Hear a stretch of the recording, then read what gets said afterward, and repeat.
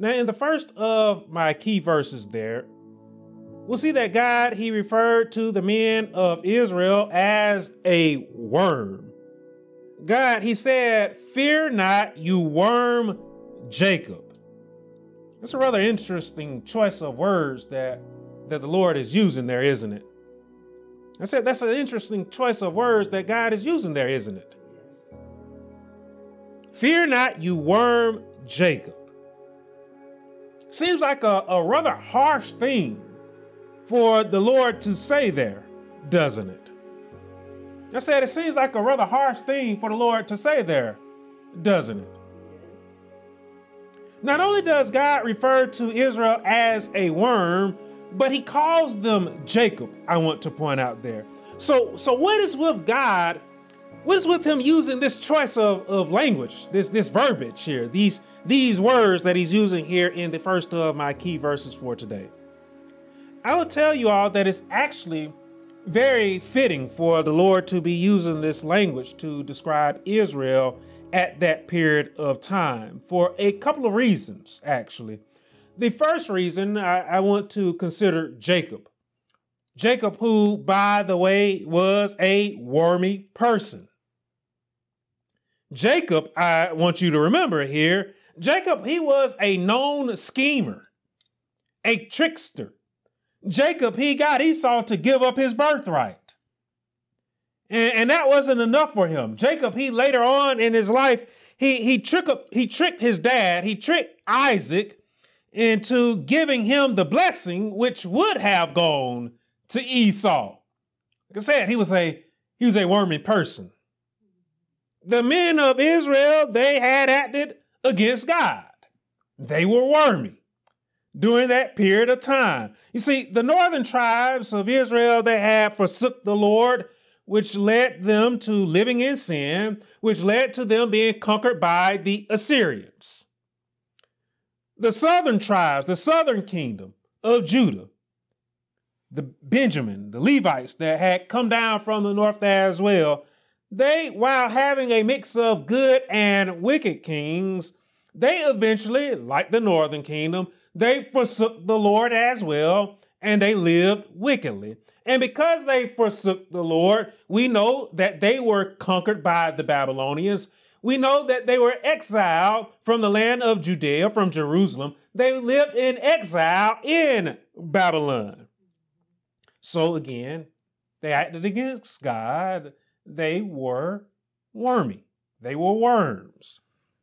The second reason here, I want us to take into consideration the worm itself. Worms are hardly ever thought of unless one is going fishing and they need to get some fishing bait and they don't feel like running out to the store and buying fishing bait. Anybody can reach into the ground and pull up worms. You know, every now and then, I can say that I'm a gardener now officially. Every now and then you may see one, you may see a worm in the garden as well. But other than that, worms, they aren't really thought of, are they? Worms aren't seen. They aren't thought of. Worms are, for most folks, irrelevant. They are trampled upon in more ways than one.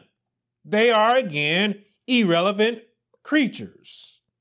So Israel, they had become irrelevant at that period of time, though they were never meant to be irrelevant. Israel, they were meant to be, to God, a kingdom of priests. If they chose to live in obedience to his law, if they chose to keep his covenant. But the books of Jeremiah and Lamentations, they again show us the outcome of their forsaking the Lord. In the books of Jeremiah and the books of Lamentations, we see just how rough this period of time was for the Jews when they were living in exile in Babylon. We have also seen it in the book of Daniel as well, how the Jews, how they were mocked and how they were treated. How, again, Nebuchadnezzar, how he tried to force his weight of sin onto them. Now, this begs the question for all of us living in the world today. Are we any different than Israel was at that period of time? This begs the question, are we as a lowly worm? Some of us, we might think that we are the greatest thing since sliced bread. Some of us, we are so prideful to think that we are God's gift to the world. Yes, we are God's creation, but we, mankind today, I tell you that we are a creation that has forsook God. We are a creation that in forsaking God, we have turned to live disobediently. They find Bro Harry. We are a creation that has turned to sin. So are we truly the greatest thing since sliced bread? Or are we as a lowly worm? You see, rather than lifting each other up, man still has the desire to lord over one another, thinking and believing himself to be a god when he is nothing, as a lowly worm. Rather than lifting each other up, man still tramples over one another out of greed, out of lust, out of covetousness, out of jealousy, out of selfish ambition. And we again think ourselves to be the greatest thing since my mama's chocolate cake and my mom's sweet potato pie. We think that we are something when we are a lowly worm in the eyes of God. Rather than helping each other up, rather than lifting each other up, man, we still enslave. Man, we still suppress. Man, we still oppress. Man, we still try to keep each other from prospering. How can we be so great when we choose to keep each other down? I don't know if you hear me here today. You see, simply put, in more ways than one, we are wormy people. We are as worms. Now, let's notice there in the first of my key verses there. Let's notice there in my key verses, which is again 14th, 15th verse there. Let's notice that to Israel, God, their Redeemer, he promised there to help them. Even though, again, God had called them worms. God, he promised to help them. God, he promised to do for them as he had done, as he had did for Jacob. You see, God, he chose Jacob. God, he named and he made Jacob Israel. God, I want you to understand today, he lifted up Jacob from being a wormy person. He lifted him up from being a schemer and being a trickster. He named him Israel, and Jacob, he became God's servant. Now, Israel's children, they were the descendants of Abraham, a man who God, we'll see there in scripture there, a man who God called his friend. Now, the Lord, our God, I want you to understand today, God, he desired to enjoy the same bond and fellowship with the men of Israel as he had enjoyed with Abraham. Abraham, we should remember, he became the father of many nations, and through Abraham, the world was saved. Such blessings is what God had in mind for Israel. And so with all of that in mind, I turn the focus on us. What about us? What does God have in mind for us? What does God have in mind for you? Does he share the same thoughts towards us as he shared toward Israel back in the day? The lowly, I would say today, I don't know if you all will agree with me on this, but I look around I see myself as being lowly, and I know that I need it, but I see today that the lowly is in terrible need of help in this world. I don't know if you will agree with me on that, but I truly do believe that the lowly is in need of help in our world today. Will God help us? Will the Lord help us, or will he abandon us? Does God love us? Does God care about us? Or will he leave? Will he forsaken us? Has he already left us to suffer? Has he already left us to be defeated in this world by the wicked and by the evil?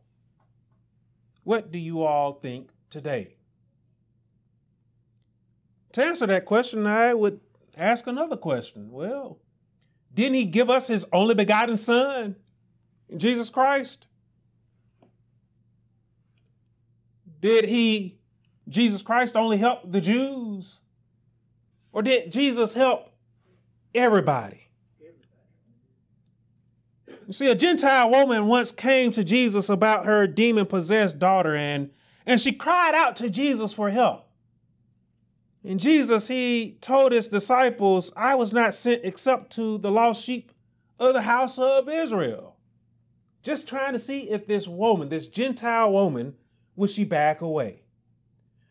But the Gentile woman, she insisted. And she showed Jesus great faith, to which Jesus, he marveled at her faith. And instantly in that moment, her faith, it healed her daughter. Again, a Gentile woman. Was that just a one-time occasion for Jesus, helping someone who is not a Jew, who is not of the blood of Israel? Was that only a one-time moment? Or again, does he truly do care and love everybody? This is something that we need to know today. Because again, I believe that we, the lowly, that we are in need of help today, and we need to know whether or not God cares about us.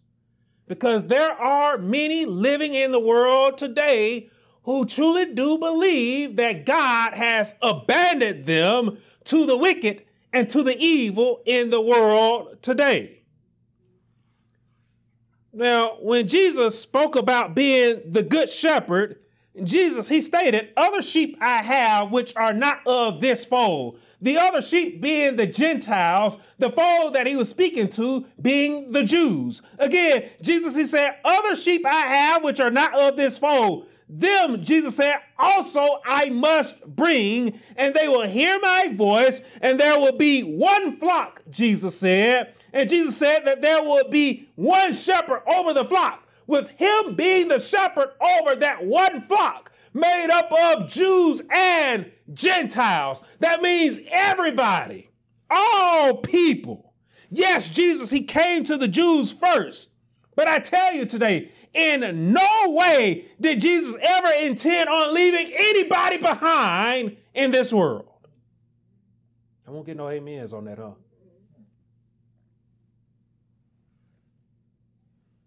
Whether you are a Jew or a Gentile, God, he desires to enjoy the same bond, the same friendship, the same fellowship as he enjoyed with Abraham. He desires to enjoy it with you. But do you desire to enjoy a bond, a friendship, a fellowship, a relationship with the Lord? Do you understand today what it means to be a friend of Jesus? Do you understand today what it means to be a friend of the Lord? In case you don't, Jesus, I tell you today that he promised not to leave his friends as orphans. Jesus, he promised to give them another helper, that other helper being the Holy Spirit. The Holy Spirit, we should remember, the Holy Spirit abides with all of those who love the Lord, all of those who keep God's commandments. The work of the Holy Spirit, we should remember, is a work to transform the friends of Jesus, to transform the friends of Christ through the renewing of their mind. And because I believe that we are a friend of Jesus, I would say our mind. The Holy Spirit work is to transform us through the renewing of our mind, our heart, to be just like Jesus. Do you desire to be like him today? Or do you desire to remain a lowly worm in this world? Do you understand how wonderful? Do you understand how powerful it is for God to always be with you as a friend? Do you understand today how wonderful it is to have a friend in Jesus? We sing about it all the time, but I begin to wonder today whether or not we truly do understand how great it is to have a friend in Jesus. You see, I feel that we don't truly understand how wonderful it is to have a friend in Jesus today. Why is it that I say that? You may begin to wonder. Well, oftentimes when we find ourselves struggling, when we find ourselves in our trials, our tribulation, in that fiery furnace that we saw in our Sunday school lesson today, a lot of times we get like how the children of Israel were when they were, quote unquote, trapped at the Red Sea. See, after they had been freed from the bondage of Egypt, Moses, he had brought the children of Israel to the Red Sea. They were making their way to the promised land. We are making our way to the promised land today as well. I don't know if you know that or not, but we are on a journey to the promised land of the kingdom of heaven, right? And so as they were camping at the Red Sea, Pharaoh, scripture tells us that Pharaoh, he began to regret letting the children of Israel go. And as he began to regret it, Pharaoh, he was filled with all kind of fury and anger. And so he decided that he was going to go after the newly freed children of Israel. And that's when he and his chariots, his army, that's when they found them camping at the Red Sea. Israel, they saw Pharaoh, they saw his chariots, and they saw them drawing closer and closer and closer to them. That's when they began to feel like they was trapped at the Red Sea.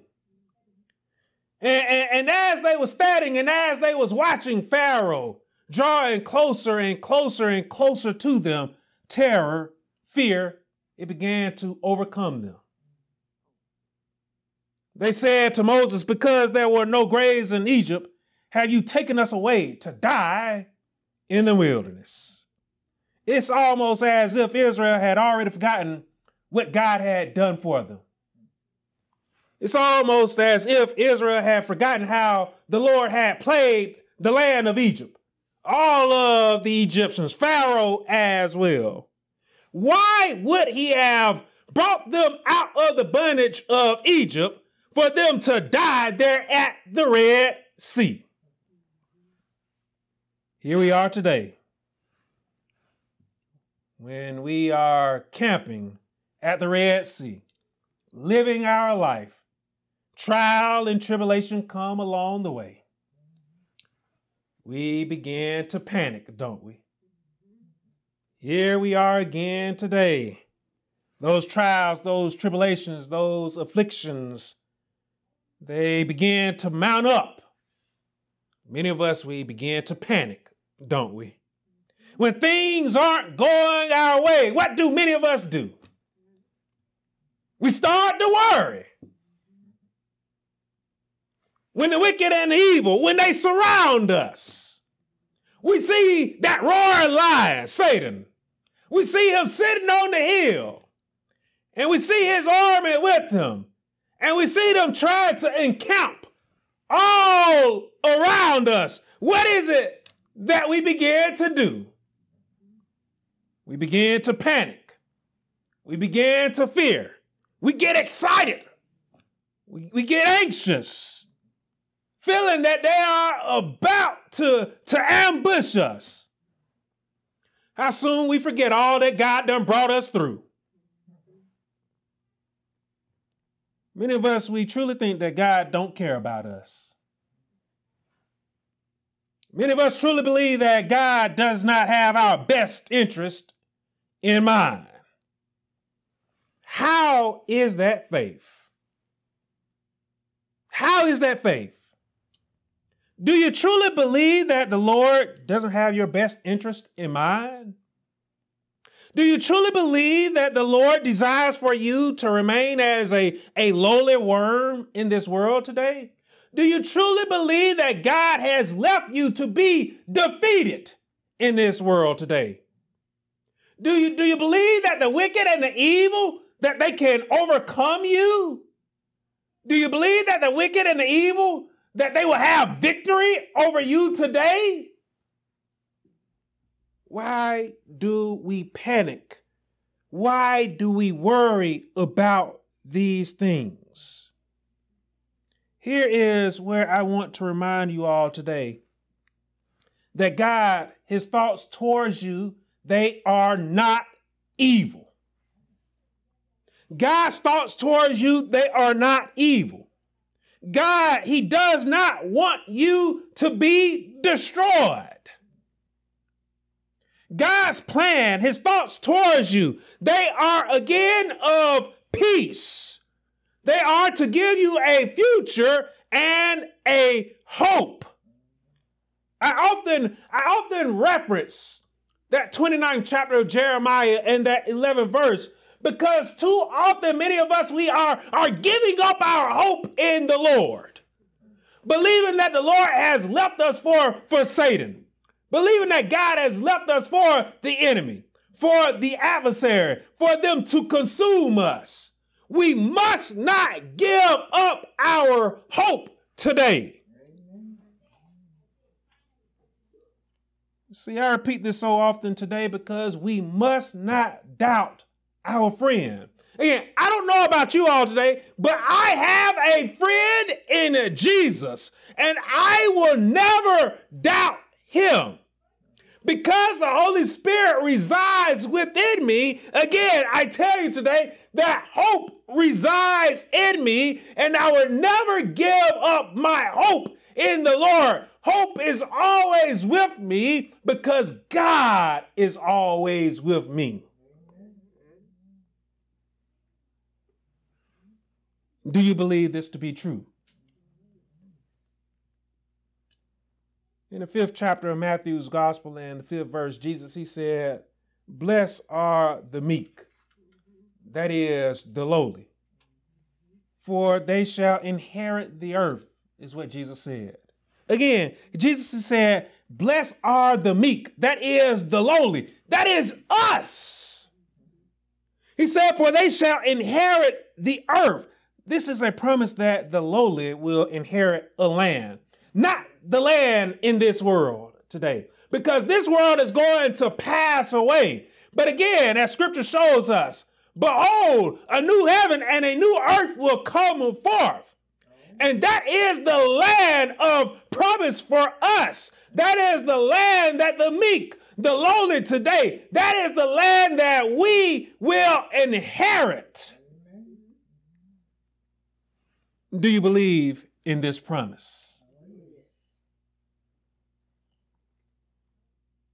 Now, as the children of Israel, as they stood panicking at the Red Sea, Moses, he cried out to them, "Do not be afraid."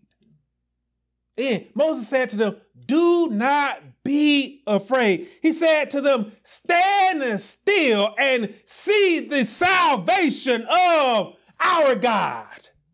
See the salvation of the Lord. And guess what God did for them?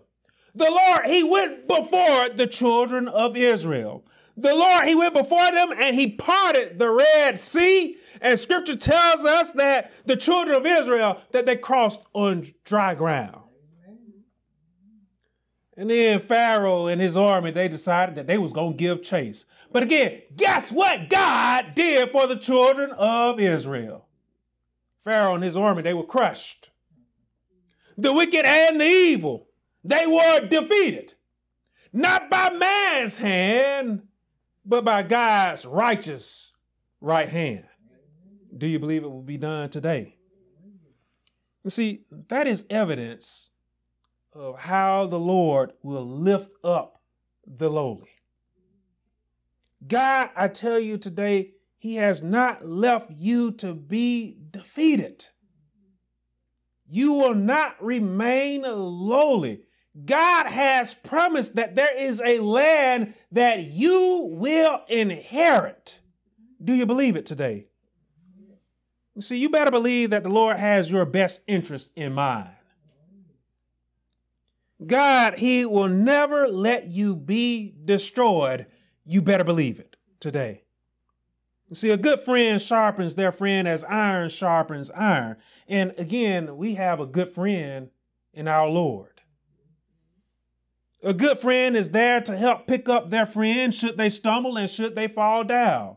Do you really believe that God will allow you to stumble and fall down and remain on the ground? Do you really believe that the Lord desires for you to remain down and that God will not stretch out his hand and lift you up out of the muck and the miry clay and set your feet on solid ground? Do you really believe that God will leave you buried in the mud? You see, the wicked and the evil, they want you to think that.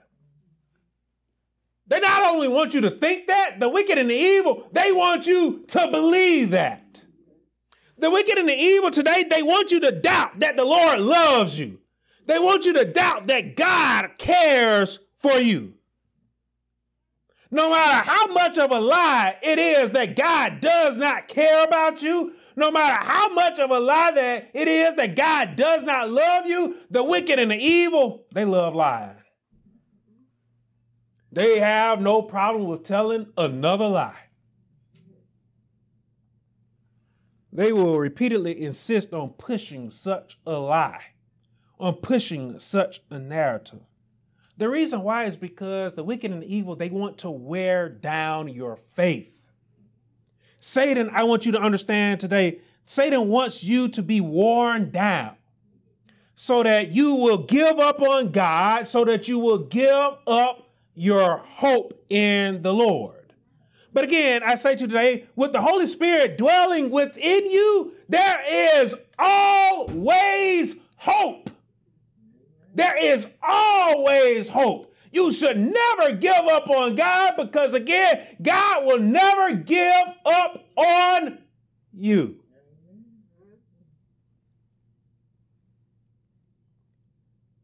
Now, in the day of their exile in Babylon, just to get back over to the responsive reading for today, when things couldn't get any worse for the Jews, we'll see that God's word that it came to them there.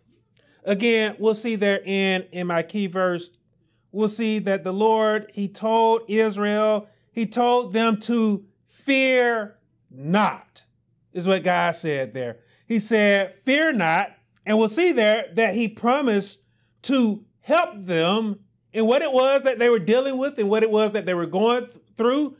God, he promised to help them in their struggles. God, we'll see there in the 15th verse there in my key verse, we'll see that God, he then promised to make them into a new threshing sledge with sharp teeth. Now, that may not mean anything for us today because some of us may not know what a threshing sledge even is. How many of us know what a threshing sledge is? I don't see no hands raised today. See, some of us, we may remember the threshing floor from the story of Ruth and Boaz. I don't know if y'all remember that Sunday school lesson, but it was on the threshing floor where Ruth, she laid claim to Boaz. Now, the threshing floor was a public area where grain was thrown down on the ground. Sheaves were thrown down, and they would thresh the grain. They would thresh the sheaves to separate the grain from the chaff. And so the threshing sled was the object that they used to separate the grain from the chaff. The threshing sledge, it was made of wood that had several slots cut into the wood. Those slots would be filled with stones or with iron, and they would be pulled again. That sledge would be pulled over again the sheaves. It would be pulled by oxen or by mules to again tear or to separate the grain from the chaff. So again, here in this figure of speech, I want you to pay close attention there. I want you to notice there that again, Israel, they will go from being the lowly worm that is trodden upon, that is trampled over, to again, there being the threshing sledge that will be doing the trampling. I don't know if you get what that means there today.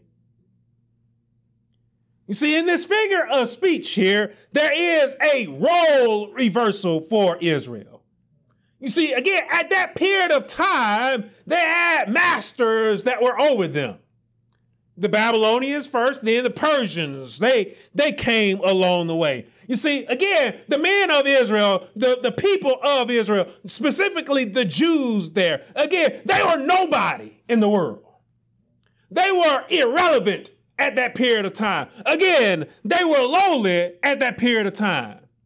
But again, rather than being irrelevant here, God, he is promising here to make them relevant, to make them known in the world there. Rather than being trampled over there, again, I want you to see there that God is promising Israel there that the lowly will become the mighty. Again, my thought for today, the lowly becomes the mighty. Do you believe that that is possible? Do you believe that the lowly in the world today will become the mighty? See, when God is your friend, yes, he will lift you up from being lowly to being mighty. And I don't know if you hear me here today. You may be in a terrible position today, but the position that you are in, it is not eternal. You may not have good condition today, but again, your condition, it does not define your position in the eyes of the Lord. When God is your friend, the Lord, he will empower you. When God is your friend, he will empower you to overcome the trials, the tribulations, the enemies that you may have, all that is set against you. The Lord, he will empower you to overcome all of it today. You may be the lowly worm today, but tomorrow, you won't be no lowly worm tomorrow. Tomorrow, God said that he is making you into a new threshing sledge. Look at that scripture there. Those hills and those mountains, those trials, those tribulations in your life, yeah, they may be obstacles for you today, but tomorrow you won't have to worry about moving them out of the way. Tomorrow you are going to crush those hills. Tomorrow you are going to crush those mountains. I won't get no amen, huh? It's okay. I'll say, amen, Lord. Thank you, Lord. I'll say it. All of those hills and those mountains that are in front of me, I can turn around and I can see those hills and those mountains that I've already crushed. Thank you, God. Nobody else will say thank you. I say it. Thank you, God. You see, as the Lord promised to Israel, he promises to you today. He promises that you will winnow, that you will destroy all the obstacles that are before you. Now, it may be hard for some of us to see that today. Because again, we see the wicked, we see the evil. We see them mounting up on their chariots, and we see them coming against us. Lies and all, don't we? But again, I tell you today that the wicked and the evil, they will not stand. See, the wicked and the evil, they don't want you to dream such dreams of hope. Satan himself don't want you to believe for 1 second that you can crush him and his army. But again, what God did for Israel, he will do for us today. As God helped Israel overcome Pharaoh, we can overcome today. As God helped Israel to be able to endure the exile in Babylon, God will help us again endure living in this wicked and this evil world today. Just because, again, you believe you're losing today, I want you to understand today, you're not a loser. Just because you believe you're losing today, don't think for 1 second you are going to continue to lose. I repeat to you today, don't buy into the lies of the wicked and the evil. In all that we deal with and in all that we go through today, I feel again that we need to be reminded that we shall overcome. And that we used to sing a long time ago. We shall overcome. Do you believe it today? Amen. We shall overcome all that is against us because of who our faith is in. My faith is not in man. My faith is in the Lord. And again, I believe in him and his power. I believe in him as a redeemer. I believe in him as one who brings salvation. I believe that he is a deliverer. Through Israel, the Lord, he promised that no weapon formed against you shall prosper. Do you believe it today? God has not given us his only begotten son just for Satan to beat us. He has not given us his only begotten son just for Satan's army and then flesh and blood to destroy us.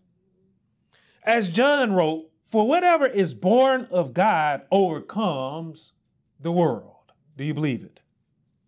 This is the victory, John said, that has overcome the world.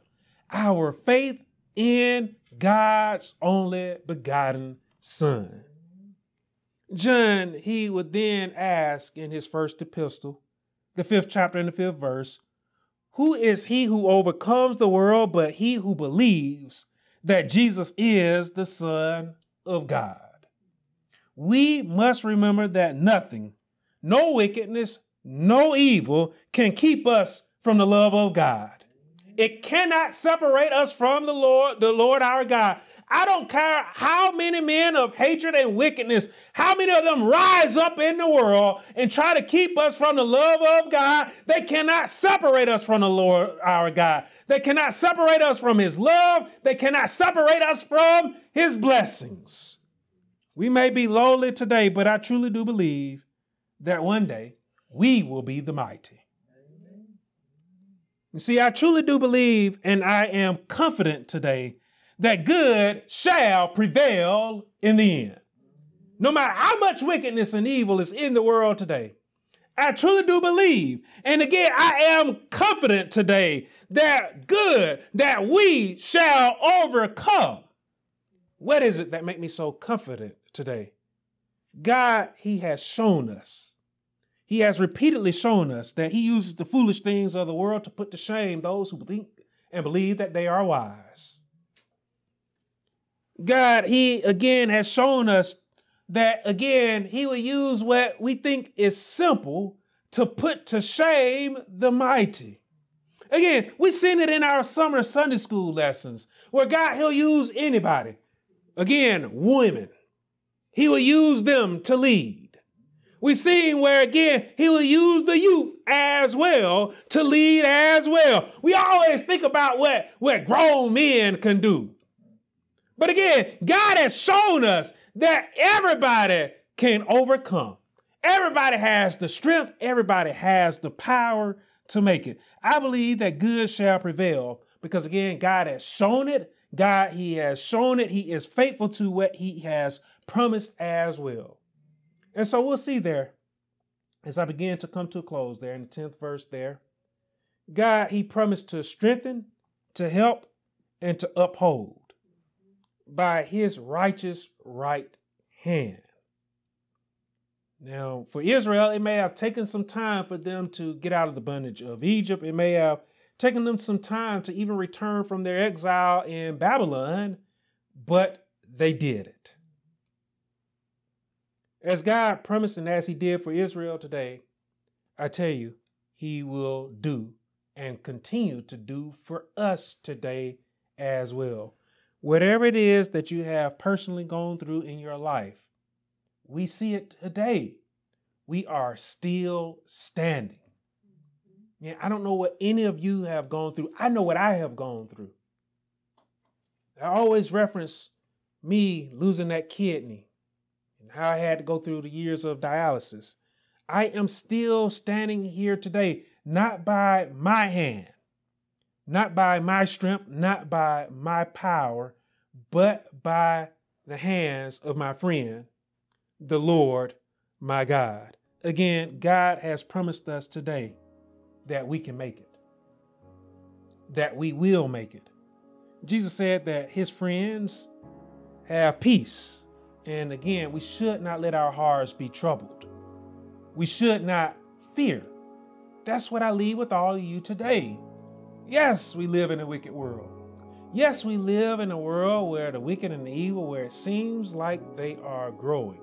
But again, I say to you today, fear not. Stand still and see the salvation of the Lord our God.